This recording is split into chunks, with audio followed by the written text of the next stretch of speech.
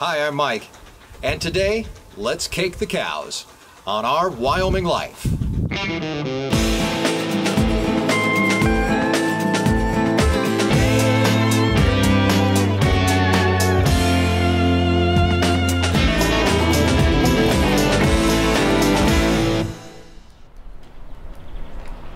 When it comes to feeding the cows, there's a lot more to it than just letting the cows graze all summer or feeding them bales of hay in the winter. A majority of the feed consumed by cows is in the form of forage, that grass or hay, but a huge and even more important part of their nutrition is what is called supplemental feed. Supplements provide cattle with extra minerals, vitamins, and other compounds they may require and can't get from forage. Here on the ranch, we feed two main types of supplements. The first is called block feed. It includes salt blocks or mineral blocks or even loose mineral, which the cows lick to get the effect. The other is a pelletized cattle feed that has all the ingredients milled and formed into pellets. These pellets are called cake. Caking is something that we do here on the ranch every few days. I monitor the cattle, mostly by examining their poop. Yeah, it's gross. But doing so, you can tell how much protein, fat, and fiber a cow is getting from their natural forage.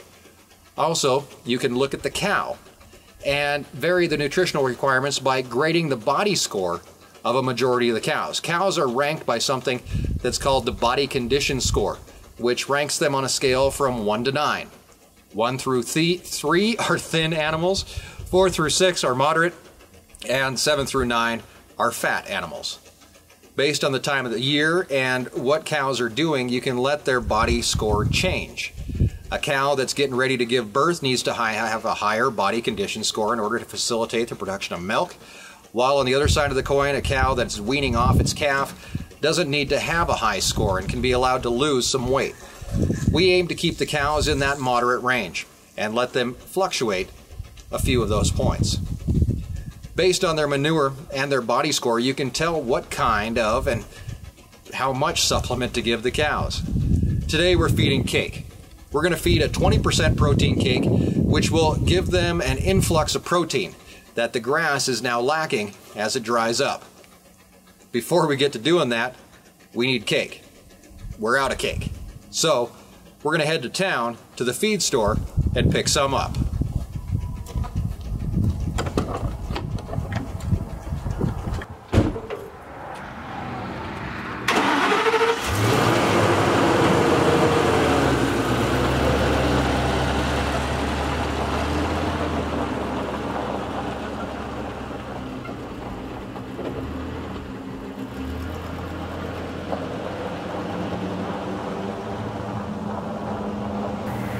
A quick drive to town takes us to the feed store, where we're going to buy a ton of 20% rangeland bagged cake. Each bag weighs 50 pounds, and the entire ton contains 40 bags, all stacked and wrapped and loaded on the pickup by a forklift. Once we get it back to the ranch, I use the Bobcat with the forks attachments to unload it from the truck and place it in the sales barn where it will be out of the weather as we feed it. When it comes to feeding cake, it's not an exact science. The general rule is that we want to feed anywhere from 2 to 4 pounds per cow. We can't stand there and make sure every cow gets its allotted 2 pounds. And some cows who are giant pigs will get more. But because we feed cake every few days, we hope that the cows that didn't get as much today will make up for it next time we feed. Using the gator, I back up to the ton of cake and load up 300 pounds of cake to feed today, stacking it in the back of the gator. Then it's a matter of driving to the cows. Feeding cake by hand is probably one of the most dangerous jobs on the ranch. A majority of cow-related accidents take place as you are hand feeding the cows.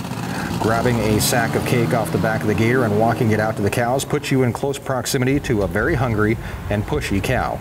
And if you don't know how to look out or how to move around cattle, it can get you in a very bad situation. The cows, of course, are not trying to hurt anybody, and they know as soon as we enter their pasture that cake is coming. I'm not sure what they put in cake that makes it so appealing to cattle, but whatever it is, it's very addictive. I've seen cows fight, push, and kick just to get to the cake. I've had cows that will follow me for miles just by shaking an empty bag, and my only hope is that if a cow wants to get the cake monkey off her back, there's a good rehab program, because this stuff is addictive to cows.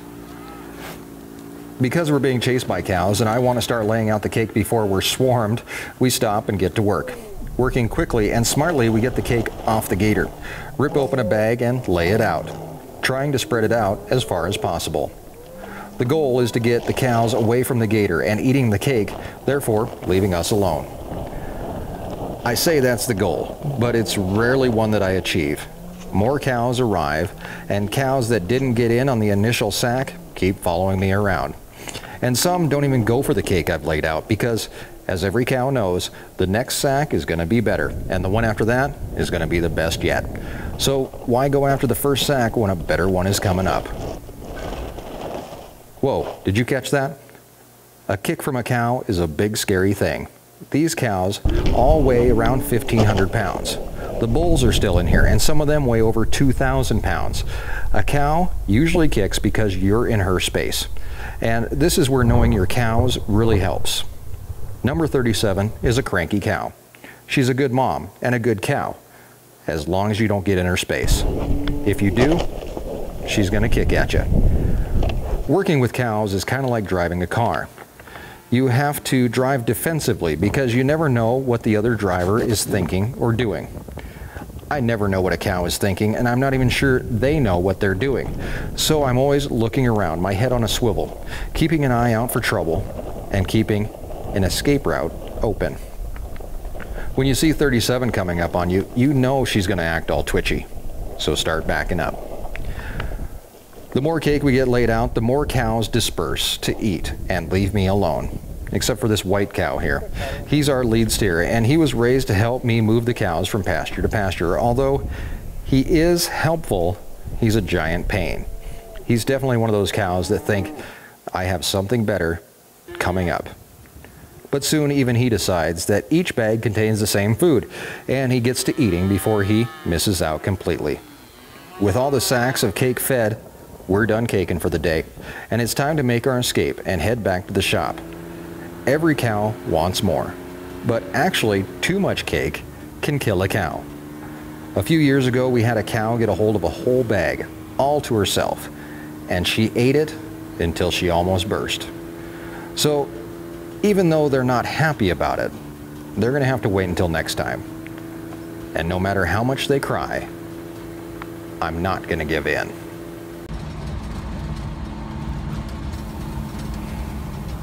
Caking the cows can be a little nerve-wracking.